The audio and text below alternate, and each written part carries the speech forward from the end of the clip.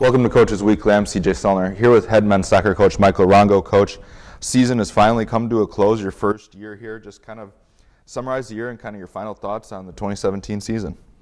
It's been a great first experience with these guys and with the university. I couldn't be luckier to have had the opportunity to start my head coaching career here with the men's program. The guys have come so far. They've learned so much, and things have changed quite a bit with them, from the culture in the locker room to the way they treat each other, both on and off the field, and their work ethic and just the soccer ideas we're trying to put forth in the field. So I'm really happy with how far we've come, and I can't wait to see where we're going to go. And you look at the whole course of the year, I mean, you talk about competitive matches up and down the whole schedule.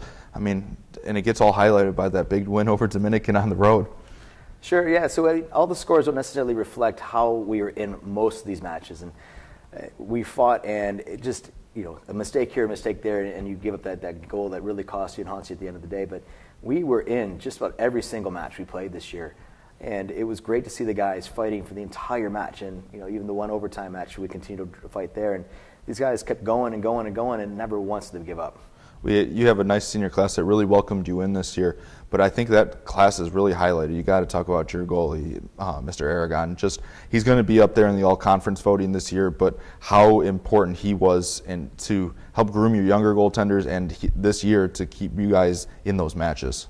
Sure. So I think you have a younger team. What ends up happening if you give a bad goal early in a match, you can really destroy a team and their confidence going through the rest of it. But he kept us in matches. There's days that he made saves that no one should make. And he really helped us go, okay, cool, we dodged that bullet, let's keep going and keep grinding. And it ended up paying off for us in some of the matches. Talk about that rest of the senior class and what they mean to you coming in your first full year as a head coach here.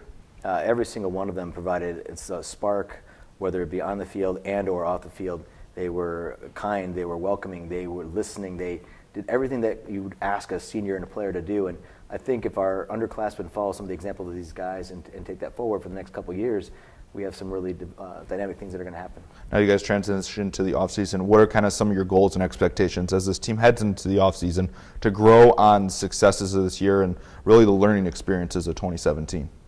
I think we'll continue to work in the offseason about what it means to be a leader and how do we treat each other.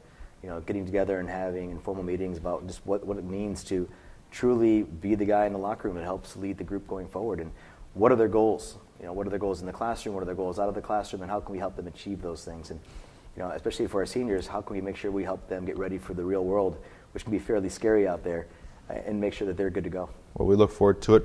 Pleasure getting to talk with you. Thank you for taking the time all season long. Thank you, CJ. Cougar fans, you can always find all the information about Cougar men's soccer at CUCougars.com.